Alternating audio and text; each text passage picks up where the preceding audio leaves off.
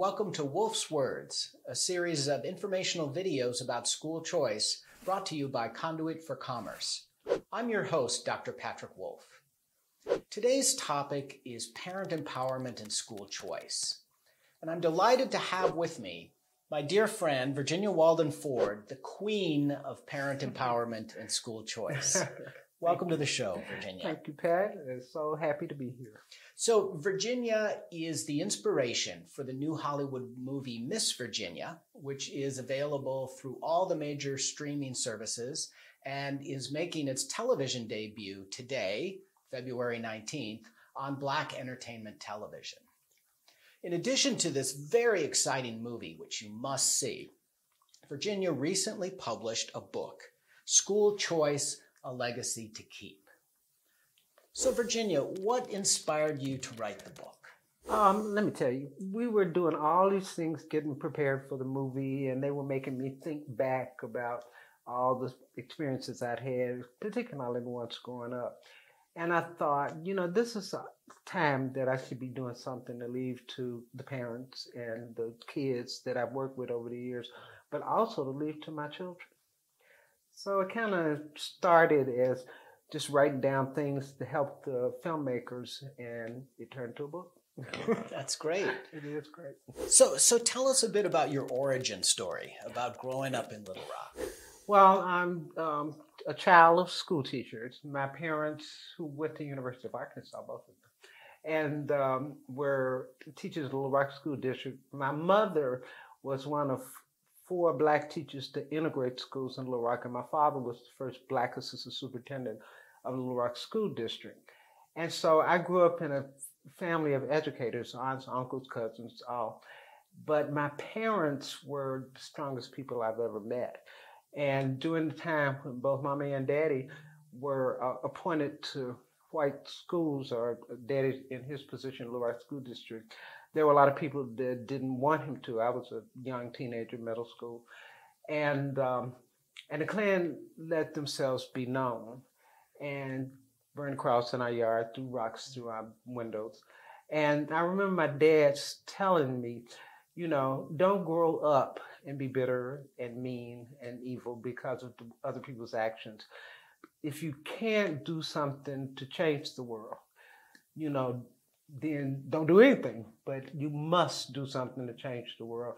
And I think at 13 or 14, which is what I was at that time, I remember thinking, I want to do something to change the world. I never had any idea what my future life would look like, but I knew that I wanted to do something special. And they always encouraged us to do that. So that was kind of my beginnings. I went away to college, got married, had children, and found myself in the 80s, the early 90s, struggling with my own children being in school and thinking that they weren't getting what they needed. And I had to do something about it. So Virginia, in the 1990s, you were in Washington, D.C. What happened there that put you on the path to becoming a parent activist for school choice? Well, I was a single mother. I was trying to support 3 children and get them through school. My 2 older kids were very, very academically driven. They were in the school. They could have learned anywhere. But I have a younger son who was really struggling and found himself being pulled by the streets. I just couldn't keep him out of the streets. The drug dealers were courting him. The gangs were courting him. They were giving him things that pull kids away from you, especially, and I didn't have anywhere to turn. But the biggest thing was a teacher told me, William cannot learn. Now, you might as well just let him hang out in the streets because he's just gonna fail. He will not learn. He's not smart. And I remember that made me so angry. And right at that moment, the police were bringing him home. But I decided I'm gonna do something to save this boy. I'm gonna do something. And so I began to go to a Board of Education meeting where I was dismissed, if you will, and kind of told, well, eventually things are going to change. We're doing all these things, but I couldn't accept that. I mean, I was watching not only my child, but kids in the neighborhood just fail. And, 13-year-old fathers and kids on drugs, and the gangs were getting just, holding on to them tighter and tighter and tighter.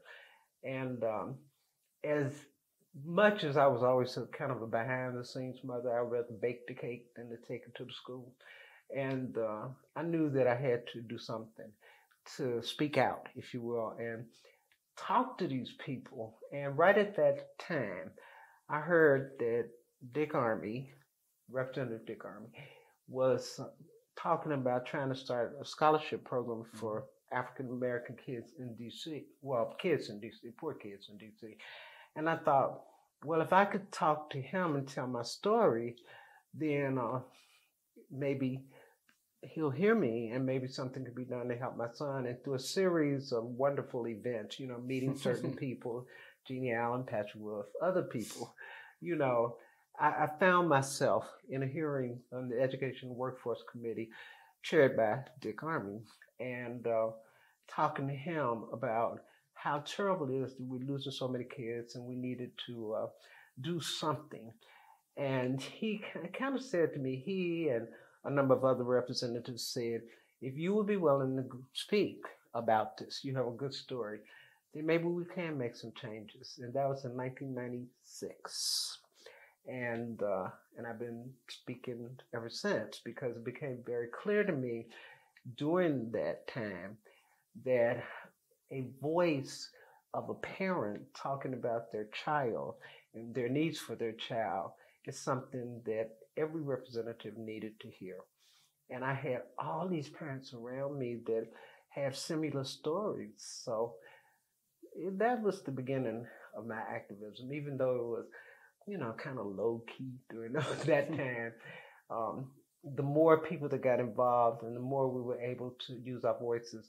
Most poor parents, black, white, doesn't matter, don't think they have a right to use their voices. And so we would just tell them, you have every right to speak out about your children. And our forum was Congress, but our challenge was members of Congress fighting for our kids because we don't elect them. And so we had to get enough parents to talk to members of Congress so they feel our hearts, and we would get to theirs, and we did. So, Virginia, how did you feel in January of 2004 when Congress passed and President Bush signed the legislation that created the DC Opportunity Scholarship Program? Patrick, it was probably the most amazing day of my life. I remember thinking, we actually did this. We actually were able to find a way to get an option that didn't exist for DC kids, for kids who wouldn't normally have a chance. And I also remember thinking, I need to go talk to the parents, because I was alone actually when I got the initial news, and then the day when President Bush signed it into law, of course, we took parents. But it was an amazing feeling. And I thought back about what my father had said when I was 14, do something to make a difference in the world, do something to change the world. Don't sit around. It was a real long speech he gave. Don't sit around and complain and not do anything. Make sure you're in service to your community. And I felt like, in spite of all the naysayers, all the people that told us that we would fail, and told me that DC parents wouldn't fight for their kids, I felt vindicated. I felt like, we showed them. And it was for them, this film that has come out in this book is certainly about my life and my experiences, but the parents that believed us and stood with us are, in my opinion, the heroes in this story. Because Senator Frist from Tennessee said to me, it gave him a lot of really good feelings to be able to talk about the scholarship program on the Senate floor, when he'd look around and see the parents. And most of the parents that we work with had not had those kind of experiences before. They lived in troubled, challenged areas of DC and never left, had never been to the Hill. So I feel humbled that the film, chronicles my experience, but I feel good that parents can look at it. And I've talked to some of the parents that were actually involved and see what we did together.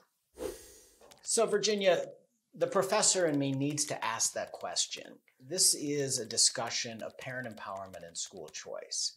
So, does parent empowerment lead to school choice, or does school choice lead to more empowered parents? I think the answer is both. Mm-hmm. I think that parents that choose schools for their children and see their children do well are empowered, and they become wonderful advocates for their children once they see them in situations that they benefit from, where they thrive and do well.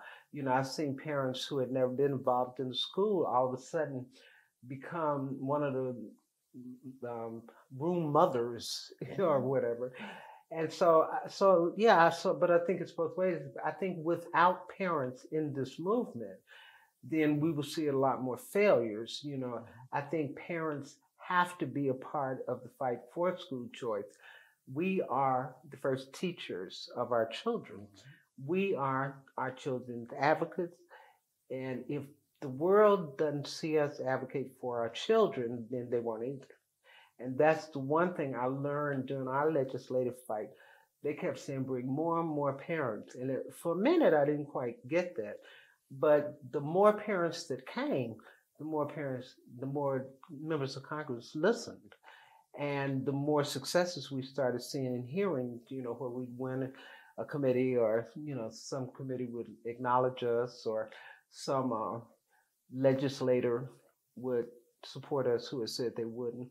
So I think it's both ways. I think that, we must find that platform for parents to be able to continue to find ways to start school choice programs. But I think that once parents are in programs, they are thrilled, excited, and they want to become a part of their children's educational experience. I know I did.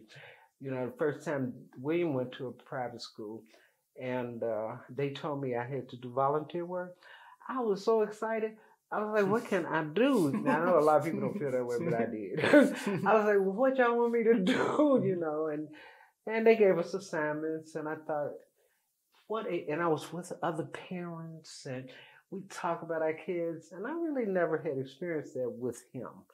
And most of the time I was trying to keep him from cutting class and leaving school after I dropped him off, or, I can't remember one time I went to the school and they said something positive about my child. And so this was a whole new experience for me. And I assume it's the same way with most parents who have not had those kinds of experience. You go in there and all of a sudden you're a part of your child's education instead of just dropping them off at the door. So what would you say is the main lesson in school choice, a legacy to keep? I mean, what is the big takeaway that you want to share with people? I love this book. I loved writing this book because it allowed me to say to people, one voice can make a difference, that no one would have ever thought that I could have changed something so critical in DC and ultimately benefit other people in other places. And so what I want parents and supporters and everybody to take away from students, take away from this book is there's power in your voice. Learn to use your voice. Learn to speak out for the things you believe in. Inform yourself and make sure you know exactly what you want to say. And because we don't use our voices enough. And, during the 60s and 70s, people did use their voices. And then there was a period where it just stopped. And so in writing this book, I wanted people to I want them to leave the movie and ask the question, what happened to Virginia Walden Ford? What happened to her? Where is she? What is she doing?